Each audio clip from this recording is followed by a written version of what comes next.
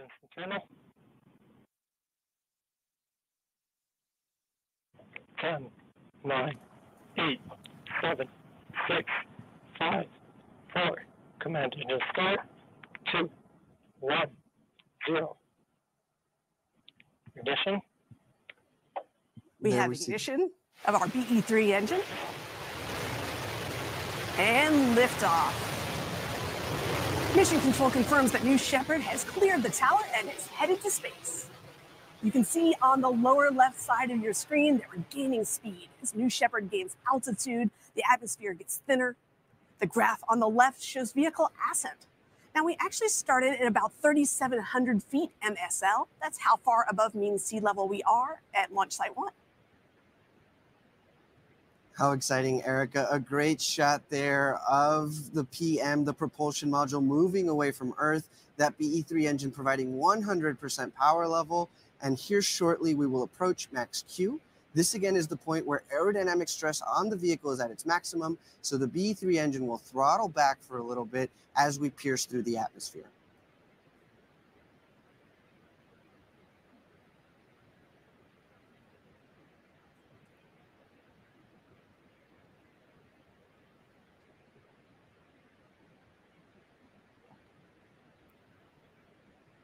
Now that we've passed max Q, BE-3 will begin to throttle back up to 100% power level. We'll see that velocity ticker on the left of your screen start to increase more rapidly as the air gets thinner. New Shepard is moving faster and faster.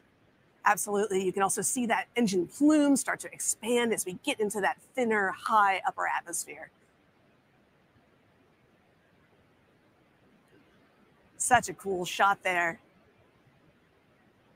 So just over 2 minutes of boost for the BE-3 engine before we reach the next stage of our mission, MECO, main engine cutoff. That will be the next milestone we'll see.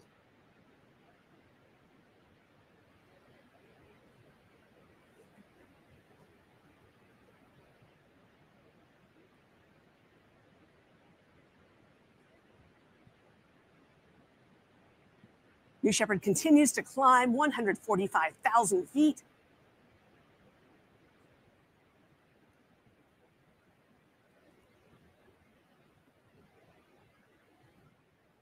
There it is, main engine cutoff, just over 2,200 miles per hour, and soon vehicle separation. Always love seeing us coast through MECO. Now, when the vehicles separate and the crew capsule from the booster, we're going to be entering that phase of microgravity. And you can see that 0G indicator at the bottom of your screen. This is really where most of our payloads are getting into the core of their science mission. Oh, what a fantastic view. All sorts of cool experiments here enabled in microgravity, in free fall. Items don't sink or float. Hot air doesn't rise. Plants and cells respond to this novel stimulus with different patterns of gene expression, which gives us new insights for agricultural technologies and medicine. And we talked earlier about the importance of fluid physics, because fluid flow on the ground dominated by gravity, the liquid at the bottom of your cup, but in space it's dominated by surface tension, which leads to all sorts of cool effects with capillary action. And these effects are relevant for everything from drinking coffee to refueling satellites to the microfluidics in your medical diagnostics. Incredible. And I'm sure the payloads are enjoying all of the clean, very clean microgravity data that they're collecting at this time. Loving that view back down on the clouds over West Texas. Now, if you watch that ticker on the lower left corner, you see we are slowly counting down in our velocity to 0. That's the vertical velocity of the system. And when we reach 0, that's when we've reached apogee.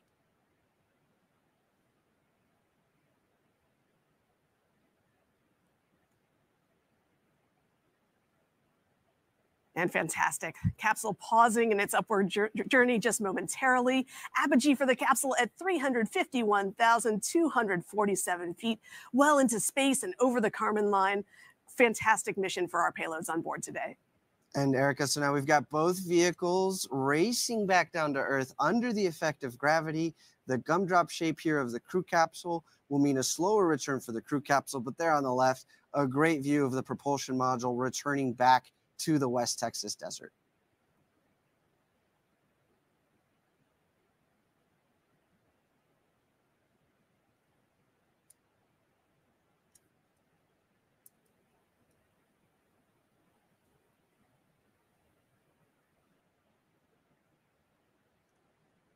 So as we come back down and the atmosphere begins to get thicker again, we start to have the ability to use our aerodynamic control surfaces.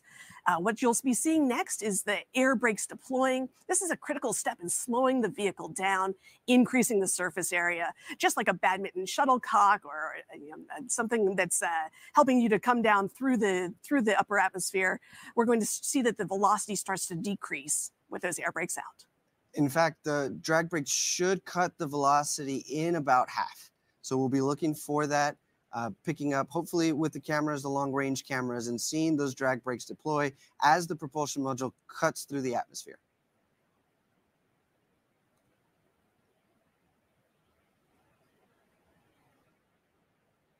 Those are the forward fins deploying there on the right, a great view looking up from the propulsion module into space and seeing those forward fins deploying.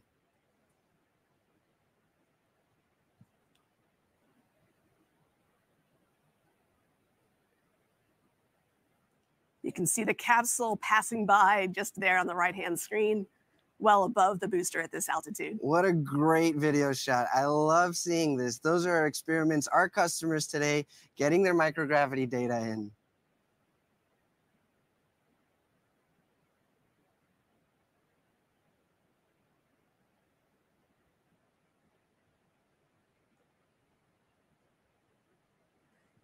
So that booster coming in at about Mach 3, pulling at about 5 Gs as it re-enters the atmosphere. So we're going to be seeing that velocity decrease rapidly at this point. And this is one of my favorite parts of observing a mission from West Texas. Those are the drag brakes. There they are deployed. And we see those aft fins steering the booster over the landing pad. Yeah, if you're in West Texas, you may be hearing a sonic boom coming up here as we break through the sound barrier. BE3 engine relight, just 2,000 feet to go before the landing pad. Landing gear deploying. Oh, love that shot. I can't tell you how many people have told us they thought that this looks like CGI, but indeed one of these most beautiful shots in the West Texas desert. We have booster touchdown. Congratulations, New Shepard propulsion module and the BE3 engine for providing just the right feathered thrust to come in for the nice hovering land. And again, that's the 9th flight for this booster, really showing the operational reusability of this system and how many times we can get back to space. Well, Erica, we've just safely landed the booster. Now we're about to watch the crew capsule make its final descent back to the West Texas desert. In parallel, the team will vent the propellants, any remaining propellants, from the propulsion module and begin safe recovery operations so that we can prepare it for its next mission.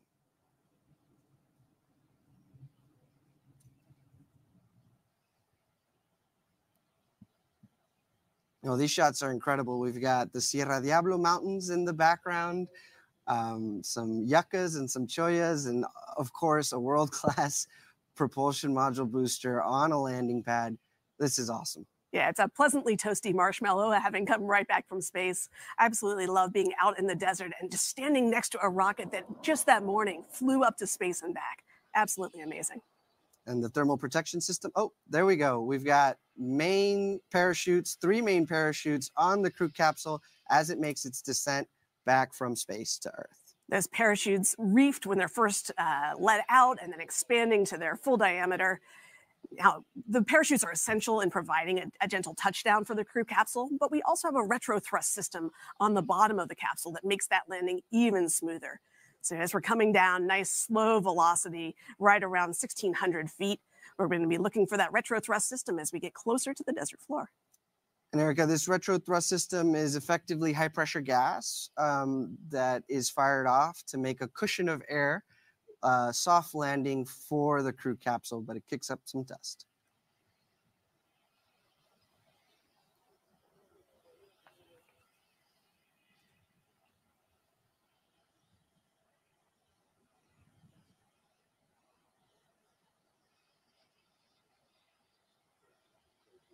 Such gorgeous scenery, such a gorgeous crew capsule. And again, those parachutes doing their job, taking us down to just about 15 miles per hour.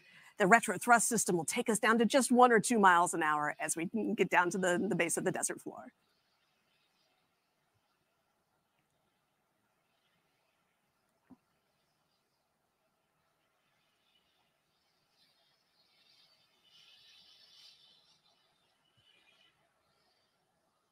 There it is, touchdown for NS24 and our 33 customers and 38,000 postcards. What a journey. Special thank you to all of our customers flying important science and education on board today, especially to all the students who designed and built experiments.